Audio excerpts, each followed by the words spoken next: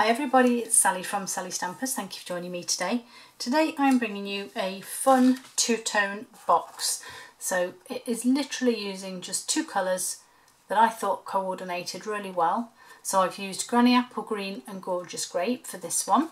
And I'll show you how to make it with Blushing Bride and Bermuda Bay. So I've used the G's on this one and the B's on this one. So let's get doing some scoring. So you need two pieces of cardstock, one that is 8 by 3 inches, which is 20 by 7 centimetres, and one that is 8 by 2 inches, which is 20 by 5 centimetres. On your 8 by 3, on the short side, we're going to score at 1/2 inch and 2.5, which will be 1 and 6 centimetres. We're then going to rotate it, doesn't matter which way, and then we're going to score on the long side at 1, 3, 5 and 7 inches, which will be 2.5, 7.5, 12.5 and 17.5 inches. On the 8 by 2, we are going to score exactly the same on the long side at 1, 3, 5 and 7, which is 2.5, 7.5, 12.5 and 17.5. That's the simple bit. The measurements will be on my blog, so don't panic if you didn't get them. And then we're going to just go along and fold and burnish those score lines on both pieces.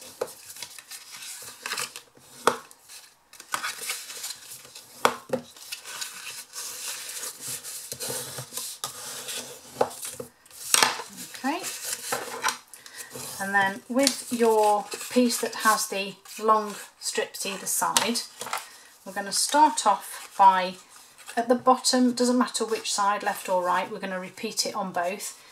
We're going to cut away this first rectangle here, and then on the next one we're going to create a wedge.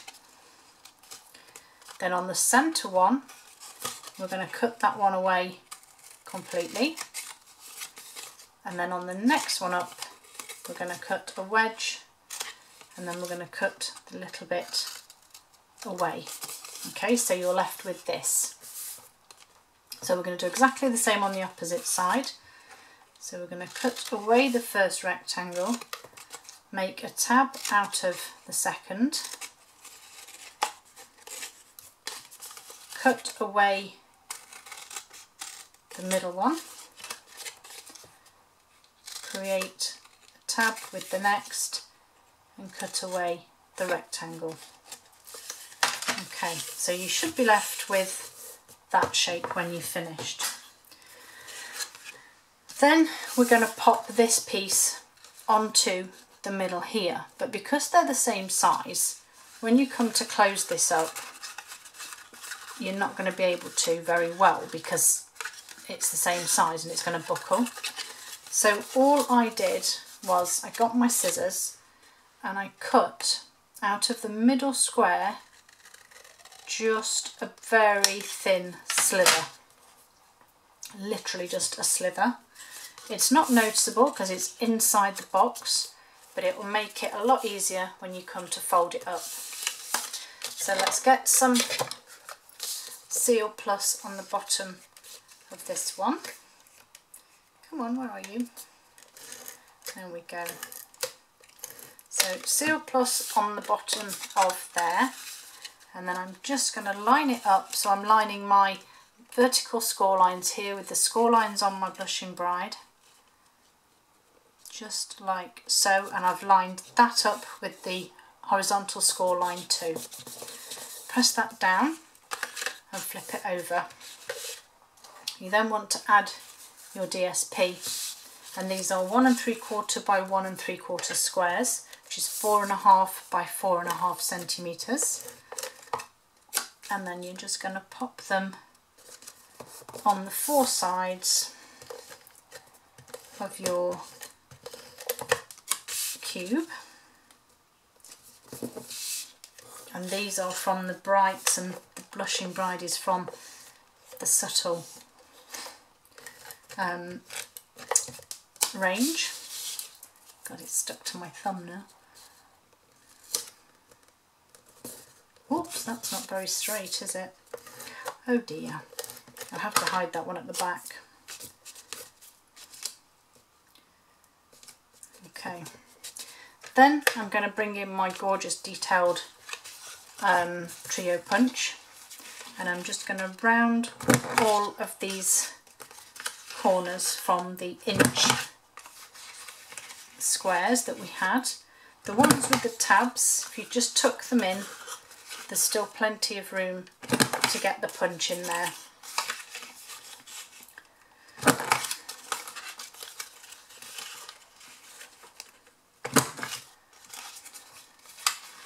Last ones, this is the last one to do here.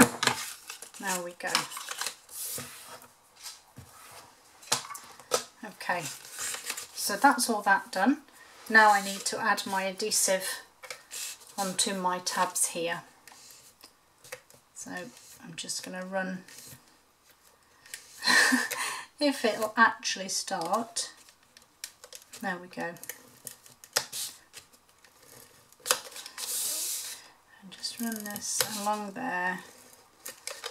Oops, getting stuck to it. And then you're just making it up like you would any other box, really. So we're just putting these sides together.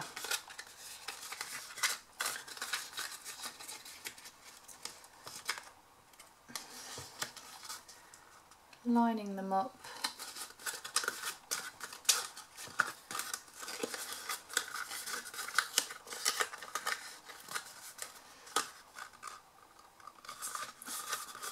And then the last one, tuck that one on there. And then to close the top up, I've just put them down alternatively, and then we need to just tuck this pink one just underneath.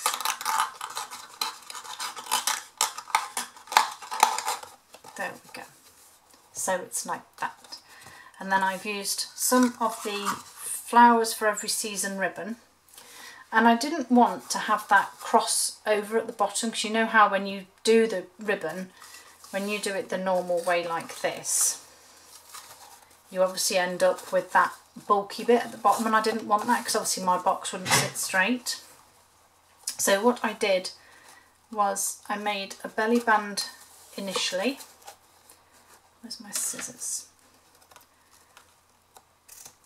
So I just simply made a belly band, and I'm just going to put some of my Seal Plus on my ribbon. Goodness me. And then pop it on the top. Wrap it around, making sure it's not twisted or sticking to your grid paper or you. Oh my goodness. And then just obviously make sure it's lined up and press it together. I've just found I've got an extra bit here that's just going to stick everywhere, so I'm just going to roll that off.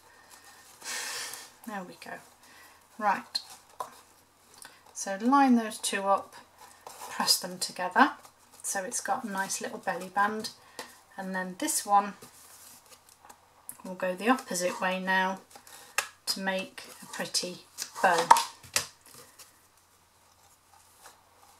And that is it. But this ribbon is absolutely superb to make a bow with. I probably spoke too soon now because it isn't going to go right, but I have actually made the best bows with this ribbon so far. Let's try again.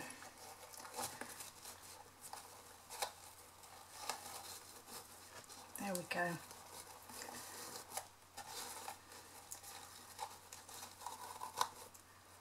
Look at that bow. Do you see what I mean? it is such an easy ribbon to make a bow with. So anybody that struggles with bows, seriously have a go with this ribbon because it's beautiful. Right, I'm not going to play anymore. Cut those, excuse me, cut those down. Time for a cup of tea, that's the problem. And there you have it, two-tone, really cute little cube boxes. I hope you like them, hope it's inspired you to make something else. Have a great day and I hope to see you soon. Bye.